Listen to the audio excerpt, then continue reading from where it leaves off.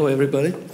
I will try to convince you that you don't need no government or big corporation in order to rule your mobility. So you can build your own mobility, your own company, or whatever you want. Everybody knows Uber, I think. Can you raise your hand? Okay, so everybody knows Uber. But Uber is not the best solution for our mobility. Because, in fact, it's an intermediary. It's a middleman between us and the ride.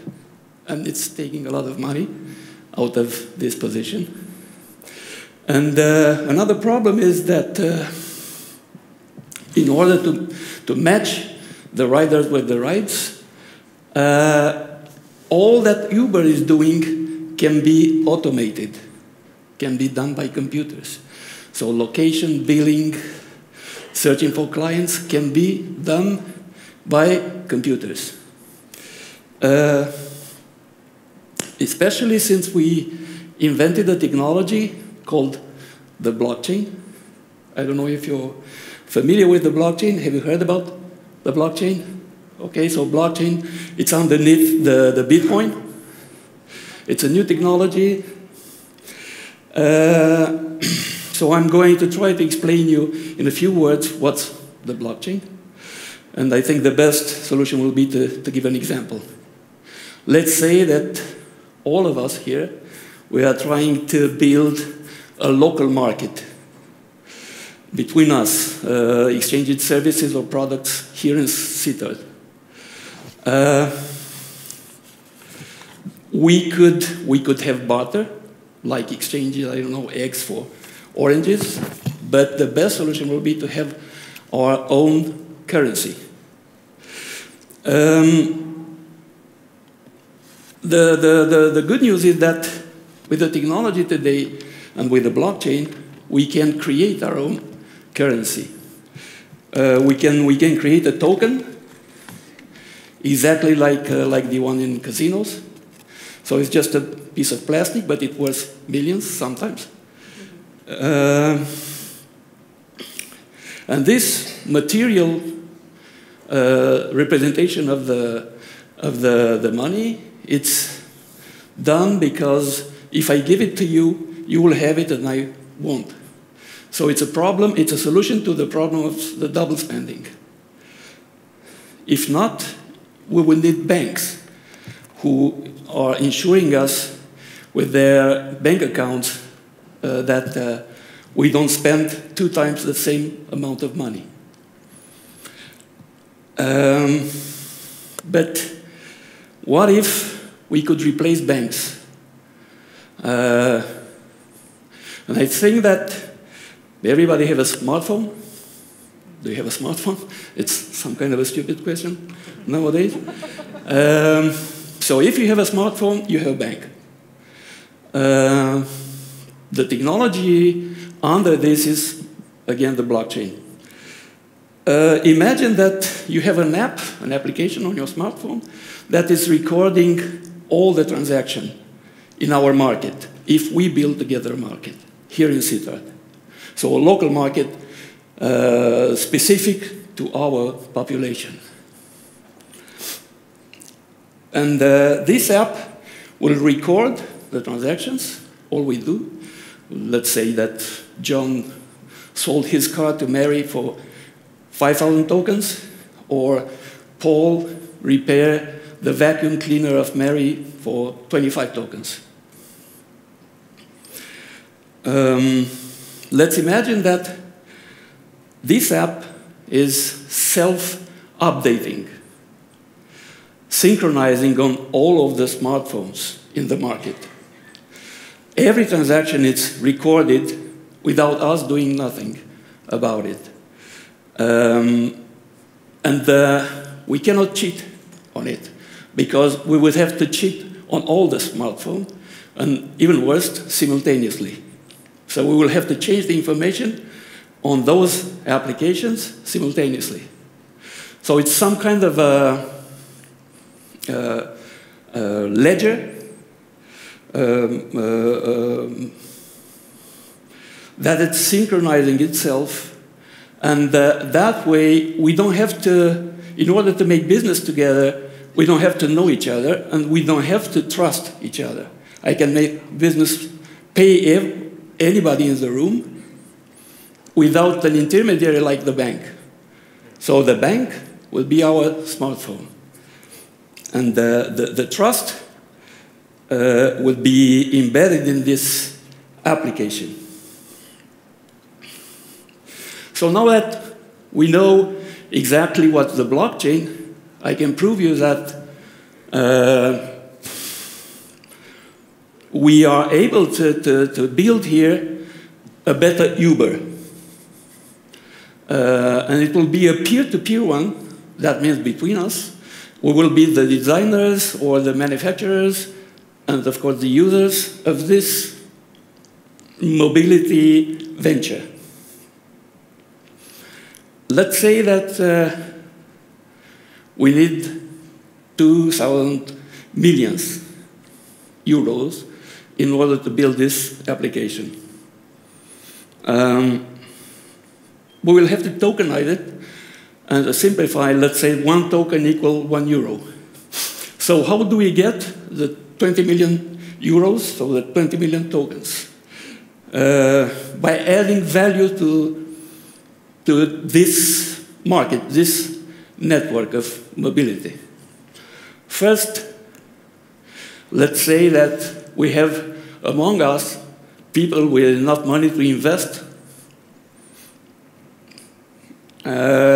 So we'll have 10 million to buy computers, machines, 3D printers, and the other 10 million will come from our contribution in design or in operation, I don't know, charging the batteries or something like that.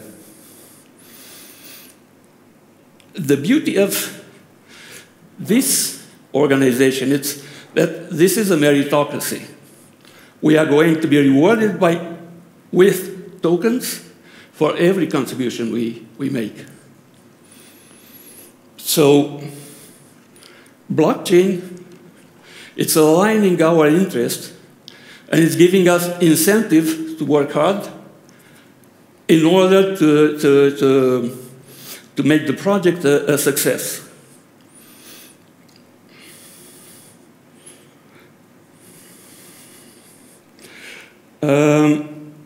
So you understood this is the blockchain, a network of computers, of smartphones, ensuring us that we can trust each other.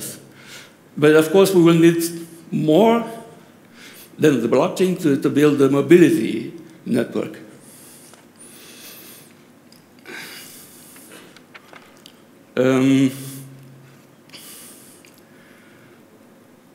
We will need, I think, a better solution than the family vehicle we have, which are 2 tons, 5 seats.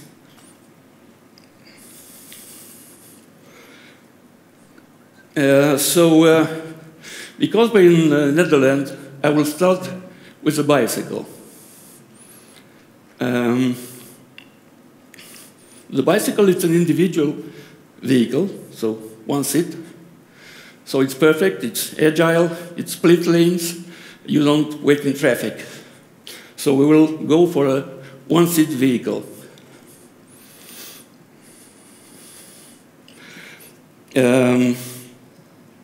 But sometimes you have problems because of the snow or rain, bad weather, so we will need a cabin. Let's build a cabin on a bicycle, but with only 2 wheels, it's going to be kind of a problem, so we can add a 3rd wheel.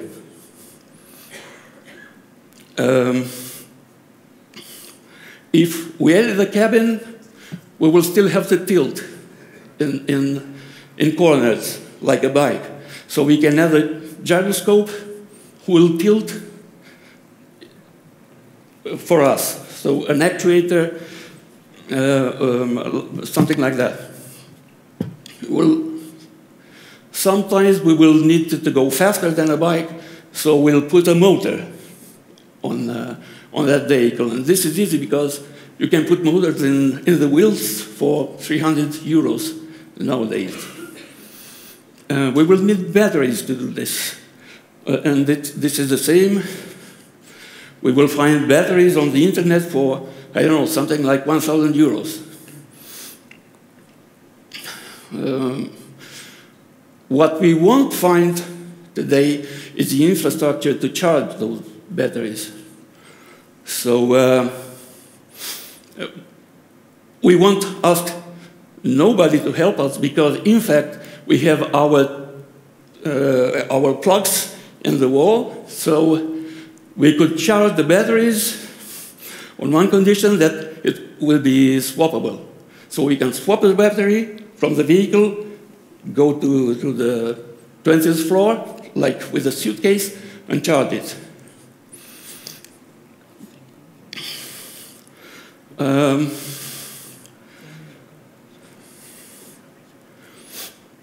To go even further, we could make that trike we built self-driving.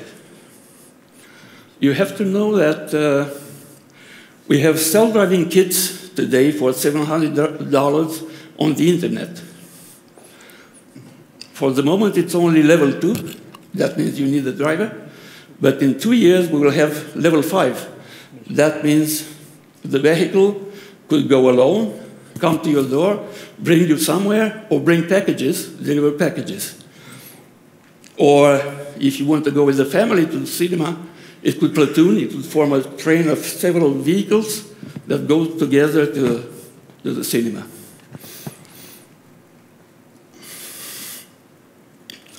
And with the technology today, we can do even more. And this is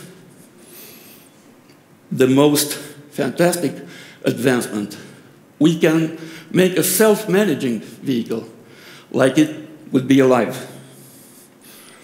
So the vehicle will bid for the rides, will search for client, will ask for maintenance, will ask for battery swapping and charging.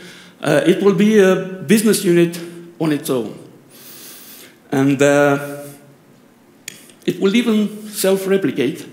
That means, imagine that he would send a part of shares of his profit to the factory to build new vehicles, to make the fleet grow. Now, this is possible today. And speaking about manufacturing, of course, you are asking yourself, how can we build such vehicles? Well, we don't need nobody. We can build it in our garage, in our houses, thanks to new technologies like 3D printing. So you can have a 3D printing in your garage and build this vehicle, or other software-intensive manufacturing tools. So you would need only the software, and then push a button and you have the part built. And other peers among us will be best in assembling those parts. So what we would need, it will be the software. The software is very important. And of course, we can open source it. So we can spread the collaboration globally, and we will have the best software because we will be more of us in developing. Again, if this succeeds here in Sittard, we could spread this idea globally. So we could imagine a proliferation mechanism for this new species of manufacturing and vehicles, like a franchise, let's say the McDonald's of mobility.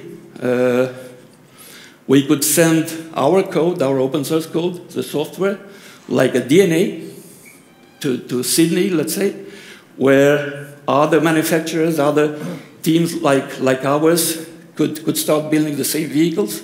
So at the push of a button, we could spread this globally. And it could be self-sustainable. That means once we launch it, we won't stop it. We cannot stop it. It will proliferate alone. And we can make it free, because with solar energy, which comes for free, software, which is all the investment is done, so we don't need any more money.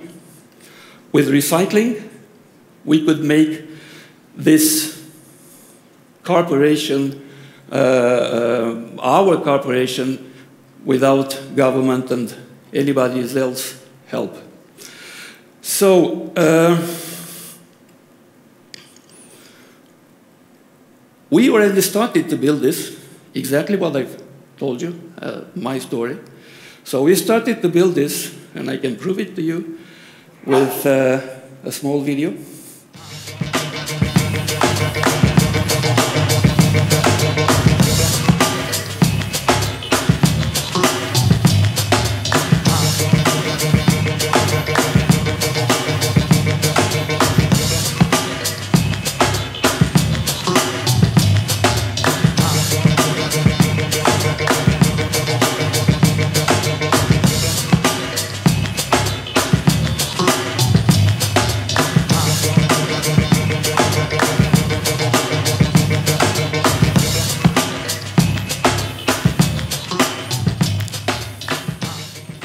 You can join us.